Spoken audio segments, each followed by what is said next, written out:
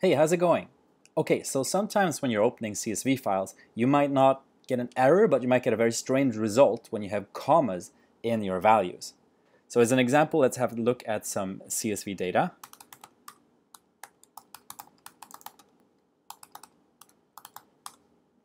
Okay, so here we have some data about crew members of a starship. The first row looks okay, crew ID, first name, description. But the second row, that's where we run into a problem, because first we have the ID of 22, the name of Spock, and then the description, he is logical, comma, and that is cool. Now clearly that's one value, it's the description, but there's a comma in that description. So when we now open this CSV file in Pandas, we're going to get a strange result. The same thing goes for this final row here with Kirk. He is the captain, comma, as you probably know. So before we fix this problem, let's just open this file in Pandas.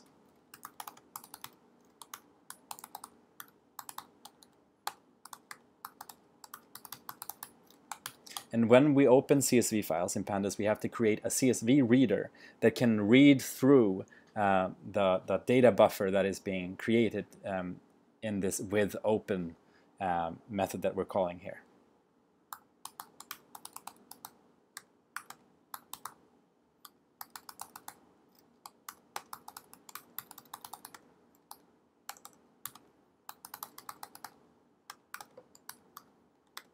Okay, so we've created a CSV reader that will read through the rows of our data, and we've told it that the delimiter is a comma, as is the case in CSV files. You could replace this with something else, but I don't recommend it. You could use periods or whatever, but in CSV files, commas is the way to go. So let's loop through the CSV data we have, row by row, and count the number of elements that we can find in them.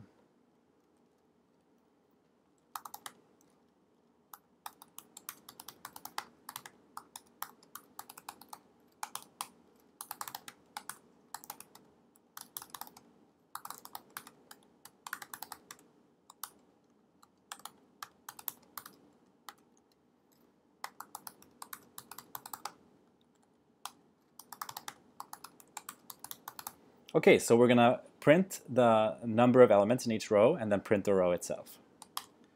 When I run this, we can see that, okay, the first row looks okay. We have 3 elements, crew ID, first name, and description. That is as expected.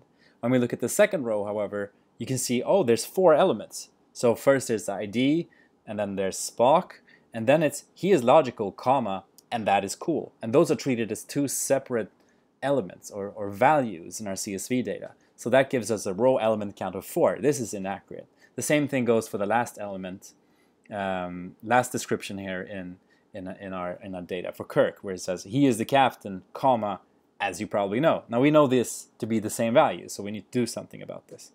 The way you solve this problem is you use quotation marks to enclose your values in the CSV data.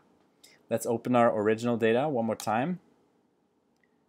And now enclose each value in quotation marks. The convention is to use double quotation marks because Excel may run into some trouble if you use single quotation marks. So that's just a pro tip for when you work with Excel-generated CSV data. Another situation that might occur here is that for those of you that use Macintosh, your quotation marks may look strange in TextEdit, and that is because you have something called Enable Smart Quotation enabled, and you need to disable that. I've posted a link in the description below that you can use to disable that. In our case, I've done this already, so we should be ready to go. I close the data down, and if I now rerun this loop, we'll see that we get the result that we actually wanted.